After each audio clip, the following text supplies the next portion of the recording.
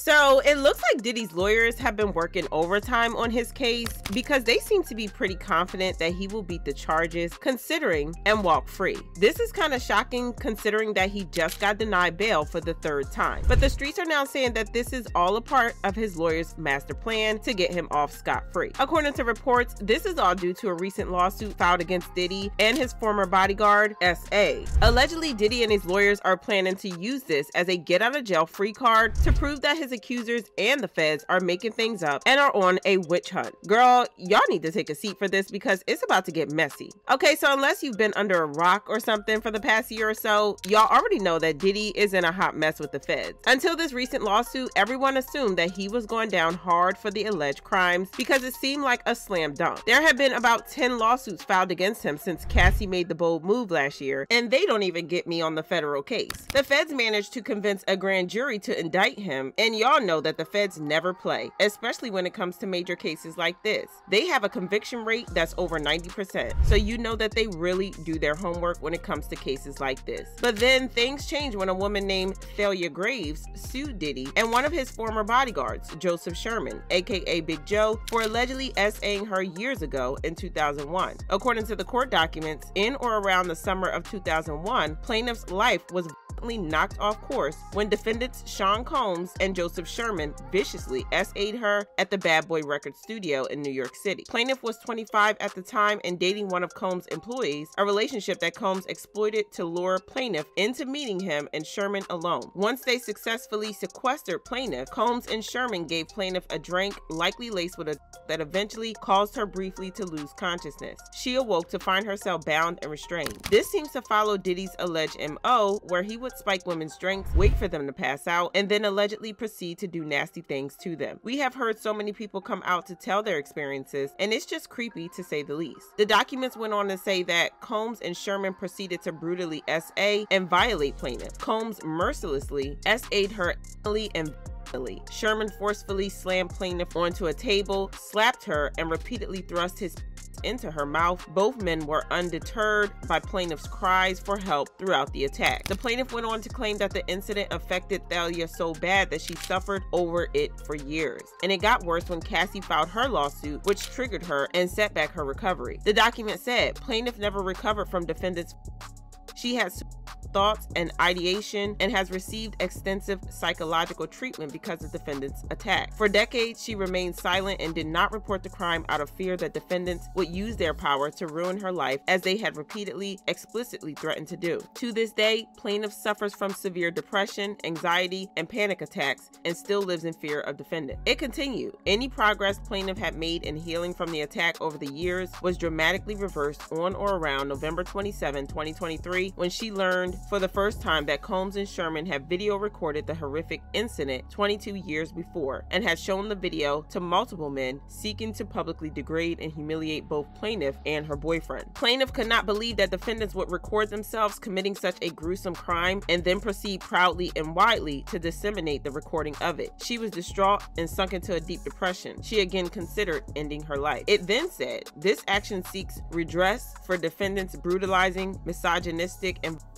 on plaintiff starting in 2001 with their and continuing in the subsequent years as they compounded her humiliation by showing the video of the S.A. to others. And if you're wondering how Diddy managed to corner Thalia in the first place, she revealed that he had contacted her because he wanted to talk to her about her boyfriend's growth at Bad Boy Records, which he had signed her boyfriend to. The document said, in or around the summer of 2001, plaintiff received a call from Combs concerning her boyfriend's employment at Bad Boy. He told her he wanted to meet with her in person to discuss her boyfriend's supposed performance issues. Her boyfriend was determined to climb up the ladder at Combs' records label, and as his romantic partner, plaintiff was committed to helping him. Plaintiff agreed to meet with Combs. In retrospect, it was evidently a sick and twisted way of using his ownership of and title at Bad Boy and its affiliate entities to hurt plaintiff and also show his power and ability to humiliate her boyfriend, his executive. It continued. A few hours later, Combs arrived at plaintiff's mother's residence in Queens with Sherman, who was employed by Combs as his bodyguard at the time. Sherman was driving an SUV and Combs was in the back seat. After plaintiff entered the vehicle, Combs offered her a glass of wine, which she accepted. Combs began discussing his alleged concerns about her boyfriend's performance at work. Meanwhile, as plaintiff drank what had been handed to her, she started to feel lightheaded, dizzy, and physically weak. In retrospect, it was clear that Combs had caused to be put into plaintiff's drink, as a few sips of wine had never impacted her that way. She claimed that they then drove her to his studio in Manhattan, where the alleged incident happened, and they allegedly recorded the whole incident. Diddy's other bodyguard, Gene Deal, kind of hinted that there might be some truth there, and he said this. She said that, do I know this bodyguard named Big Joe? And I said, why, what's going on? And then she told me about that she had heard about this tape floating around of Puffy ex-and hers. And I was like, wow. And I couldn't say anything because I know the parties and stuff like that. But I told her, I said, yo, I can't give you Joe's number, but I'll get in touch with him or whatever, best way I could. So I got in touch with Joe and I told him what the lady said, and he just said that she didn't know anything about it, and that, it was felonious. So then the lady had told me she didn't want Joe, she just wanted a copy of the tape so she could bring charges up on Puff. So I said to her,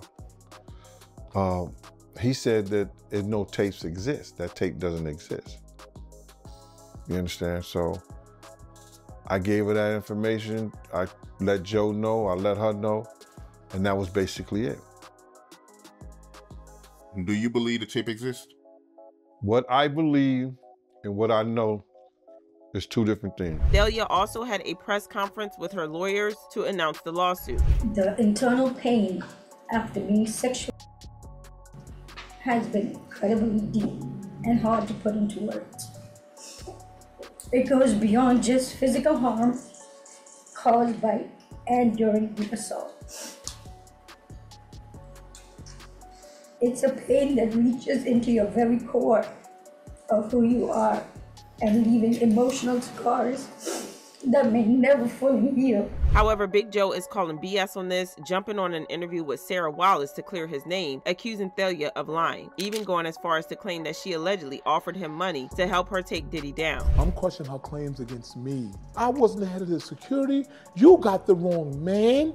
I've never seen you. I've never did anything negative with you. I've never been in the same room with you. Not only wasn't I there, I wasn't even in New York. Sherman says he did security for Bad Boy Records in the 90s, but wasn't working for the company in 2001. Here's me and Mariah Carey. Sherman provided us with his personal album of photos with celebrity clients he says he's protected over the years. Me and Beyonce. He says he did see Diddy at industry parties after Sherman left the company, but there was no relationship. Big Joe maintains he is being set up by false accusations.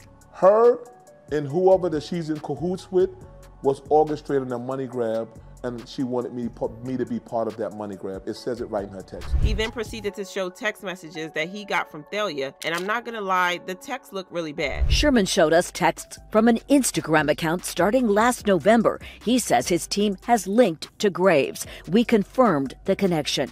The first text asked if Sherman was a security guard for Puffy. She confused me because she kept saying, "Are you Big Joe?" I said, "You're on my Instagram." When she asked, "Are you Big Joe?" what did that mean to you? That means that she don't know who I am. The text asked him to call the number and goes on to say, "If you will be my witness against Diddy, then my attorneys will leave you out of any proceedings because we have statements that you physically showed over 8 people, videos of me and you to people in the studio." Sherman responded, "I don't know what the expletive you talking about. Know who the expletive you are." He was still named in the lawsuit. It didn't end there. He went on to claim that he had never met Thalia before this and that she was trying to scapegoat him for not helping her in her lawsuit against Diddy, adding that he would be filing a countersuit against her. Was there any video? Not only was there never a video, I never saw the woman. I'm nothing but a scapegoat for this BS. because I wouldn't get Puffy and lie on Sean Combs. Sherman's legal team says they plan on filing a counterclaim in the near future that will likely include defamation.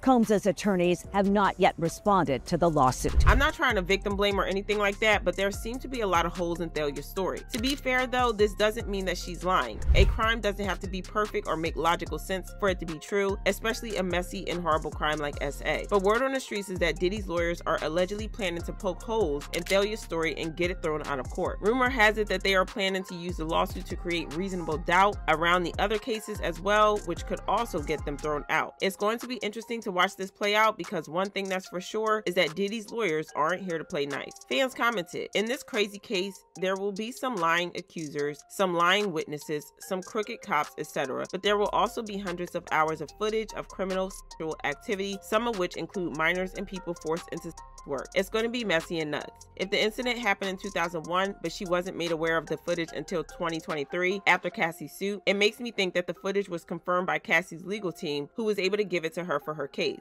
Diddy is going to hell. And the bodyguard is lying. I remember when Diddy's situation first hit the internet, he was so quick to defend him on Instagram and say how they were trying to tear a black man's career and he is innocent and Diddy would never do things like that. Then a video came out and now you're called. But do y'all really believe that Diddy and Big Joe did bad things to Thalia, or is she making things up for money? Drop your thoughts in the comments and then check out this next video.